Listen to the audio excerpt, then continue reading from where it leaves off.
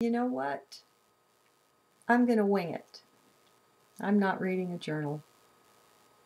I'm going to see if I can just be me in front of this camera and make any sense. I don't remember why, but I pushed the button yesterday and started watching one of my own little videos. I was wondering when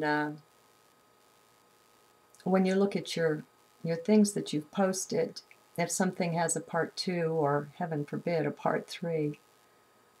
So often the part 1 gets the attention and people don't listen to the rest. And so I clicked on part 2 of something or another. And I was embarrassed. I've changed since then, I guess. Yeah, I have. And it's only a few days ago. It's ridiculous. But I don't know, I was kind of surprised at my own arrogance.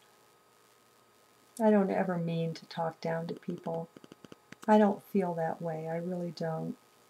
So if I ever come across like that, well, forgive me for taking up time and space here, but I'm apologizing. Because I don't feel better than anybody else. I really don't. And that's one of the reasons I don't take things down once I've posted them.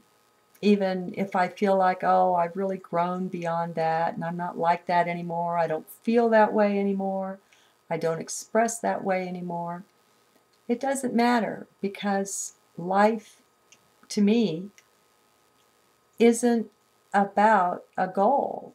It isn't about achieving something or getting somewhere, not even this ephemeral thing called enlightenment that so many of us are chasing. It's about the journey. It's all about the journey. And that's what makes the little things important, because it's the little things that go together that make up the journey. You know that little saying, it's not the boulder in your path, but the pebble in your shoe that prevents you from attaining the mountaintop. And I think it's true. So anyway, just a little note from me to you.